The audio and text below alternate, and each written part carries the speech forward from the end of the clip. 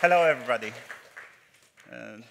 I'm Marcin Gosiewski, as I already told. I'm from Poland. Pozdrawiam tutaj wszystkich, którzy z Polski mnie słuchają. Okay, this was call for mama. What I will be talking about is just environment and industrial monitoring using special hardware.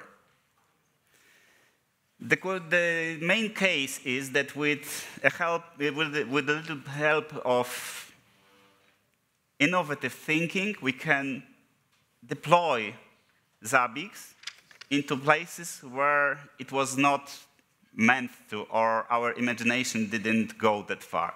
Also, we can extend existing IT infrastructure monitoring to things we really need to be included in Zabbix, but they are not because they are not on TCP IP network.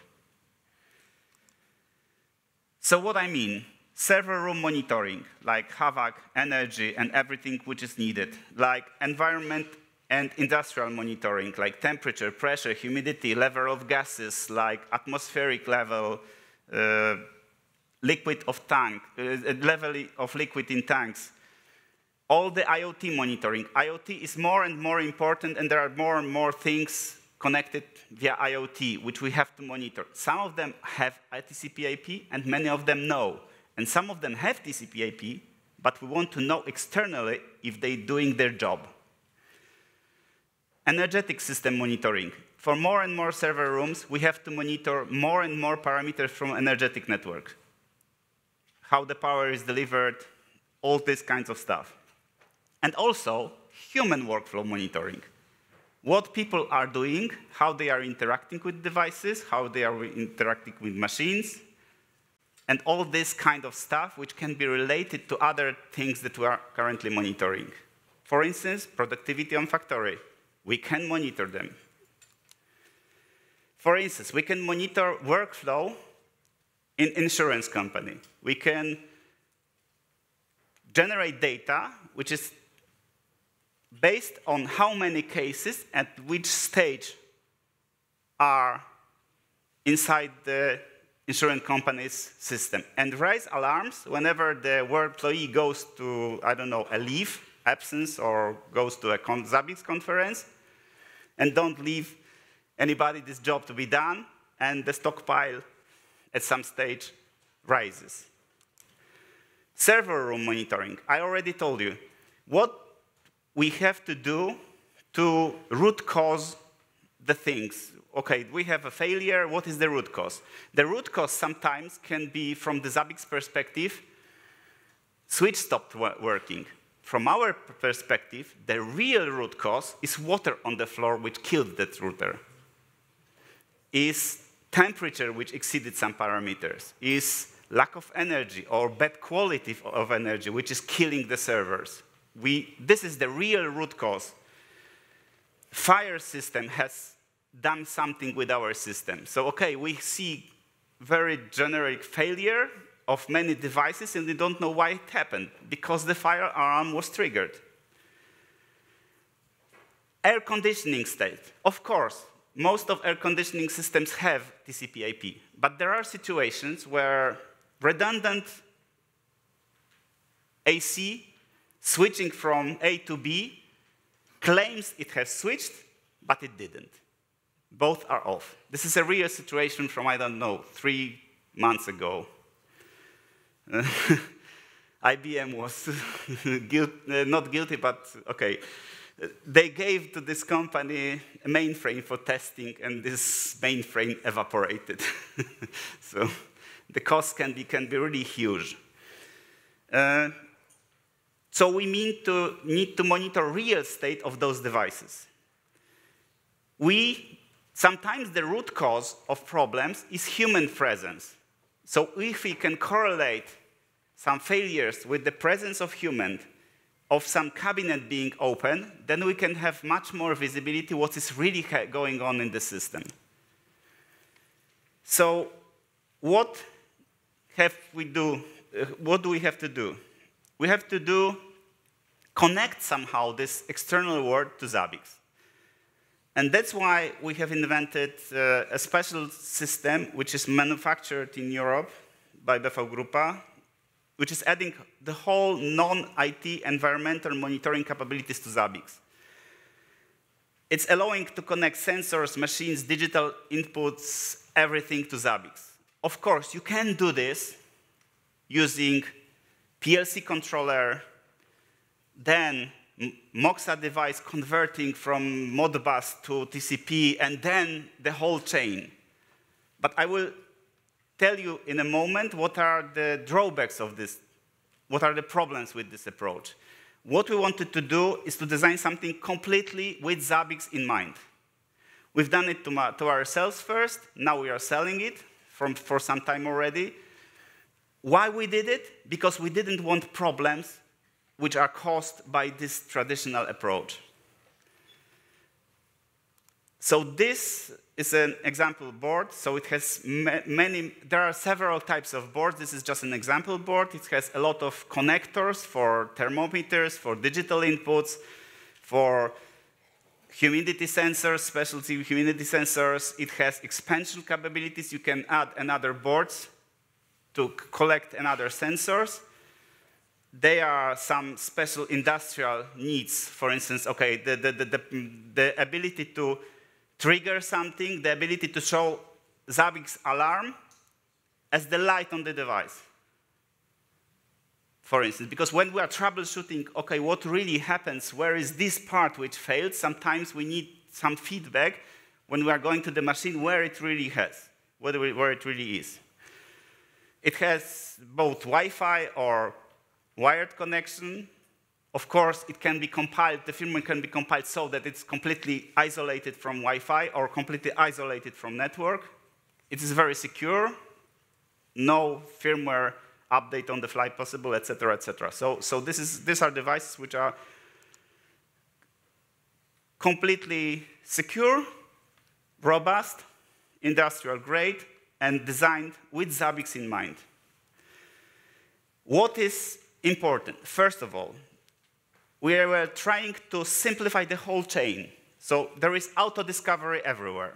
So the connected sensors are auto-discovered by the device, and also Zabbix is auto-discovering connected sensors to the devices. So this whole change is completely automatic.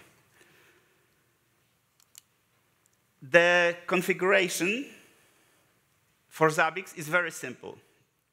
First, we have to install this device, then connect the sensors, and then perform very, very basic configuration via web interface.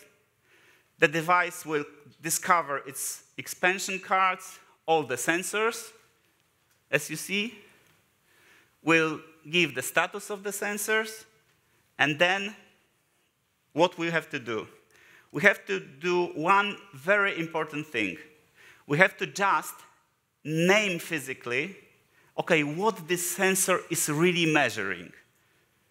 How it's done? Usually the technician takes the mobile phone, goes to the temperature sensor, holds it in his hand, looks which is showing 30 degrees, then gives descriptive name, okay, this sensor is measuring this.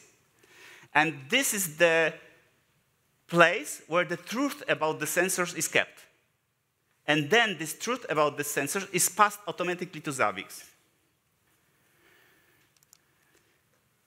Now, what we have to do on the Zabbix side, very simple. Install the template, then add hosts. We don't use the port, you do just have to give the IP address. And that's really it if you just don't forget to link the template.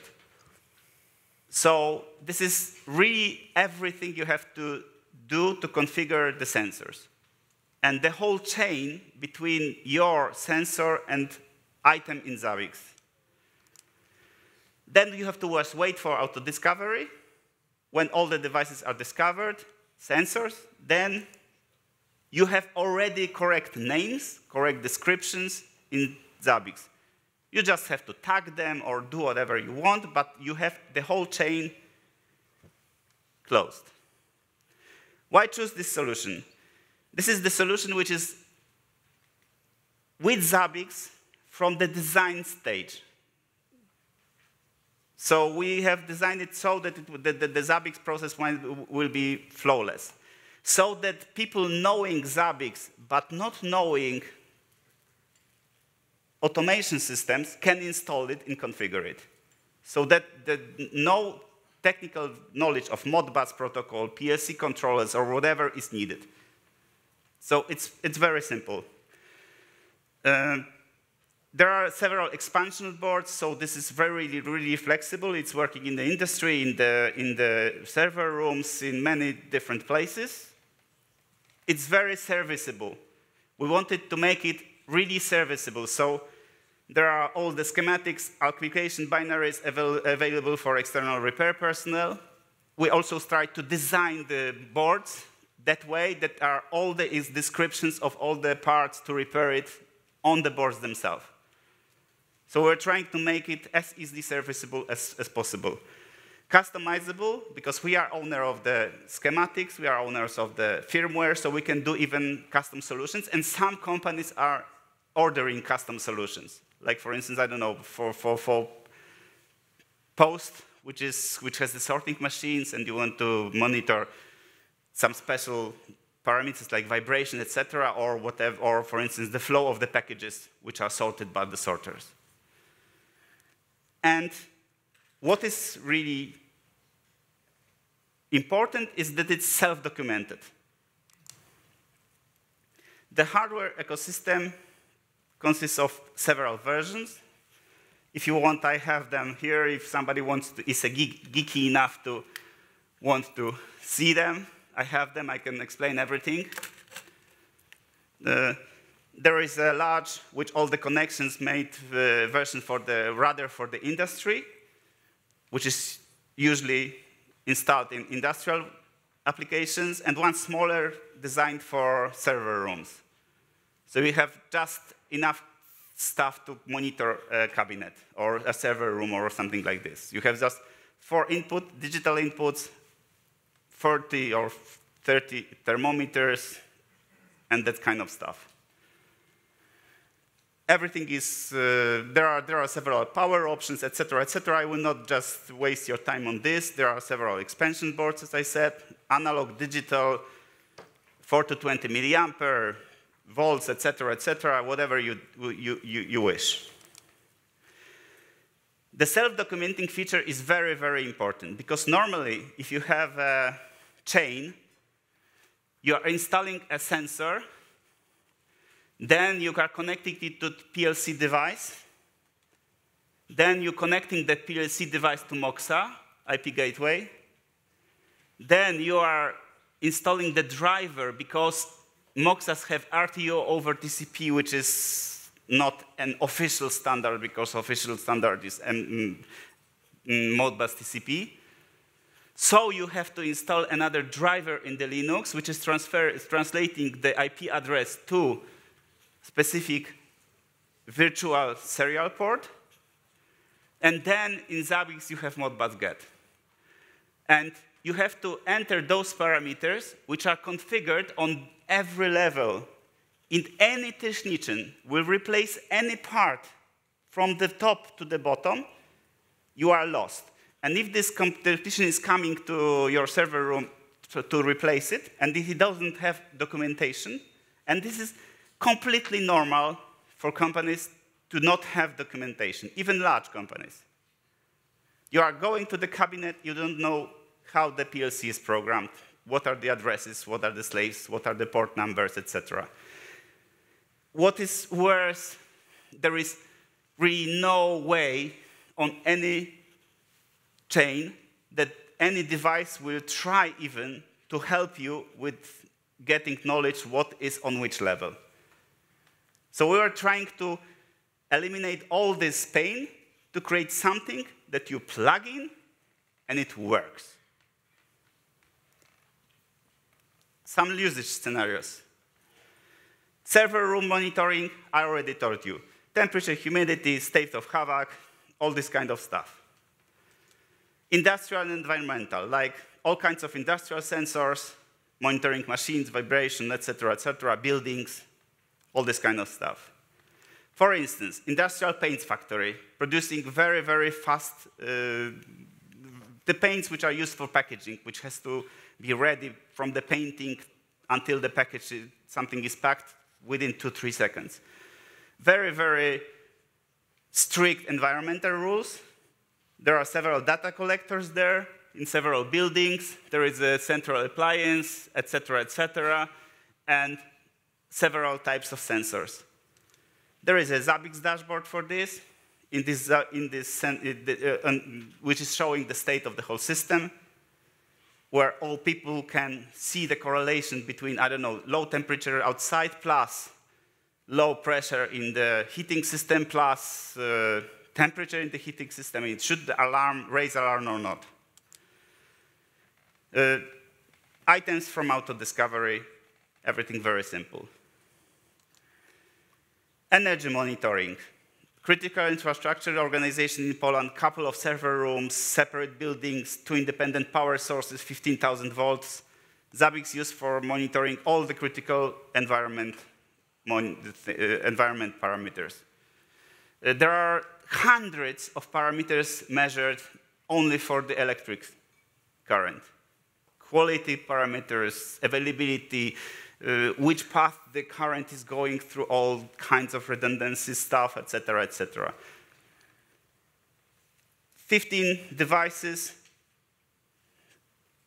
from us, 40 other devices, also the Modbus and some other stuff, and this is building the whole system, which is gathering the data.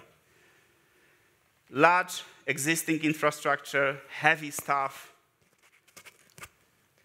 We had to do our own, let's say, some more industrial graphics for maps, and it's working.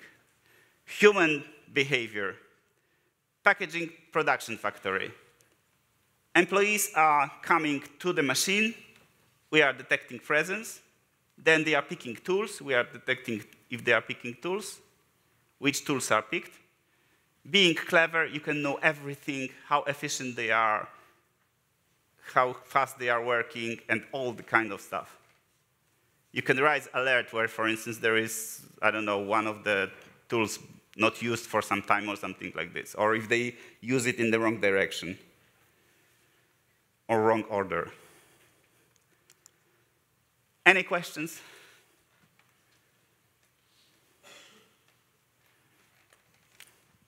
Yeah, we have one.